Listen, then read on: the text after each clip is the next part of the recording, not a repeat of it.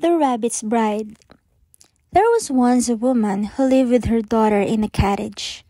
They had a large vegetable patch where they grew delicious cabbages. But one day a large rabbit hopped into their garden and began to eat them. The daughter ran out crying, "Shoo!"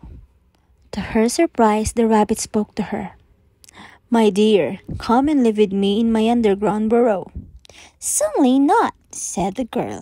The rabbit just shrugged and leaped away. The next day, the rabbit was back.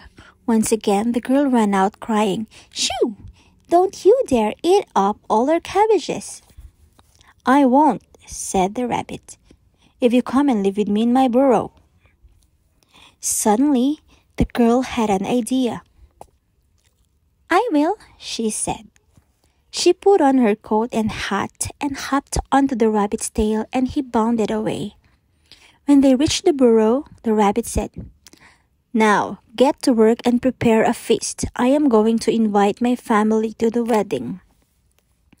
As soon as the rabbit had gone, the girl took some straw and tied it with twine to make a figure about the same size as herself. She dressed it in her coat and hat and painted a face on it. Then she ran all the way home to her mother. After a while, the rabbit returned. "Hello," he said. "How are you getting on?" But as he touched the figure, its head fell off and rolled away. "Oh my, I've killed her!"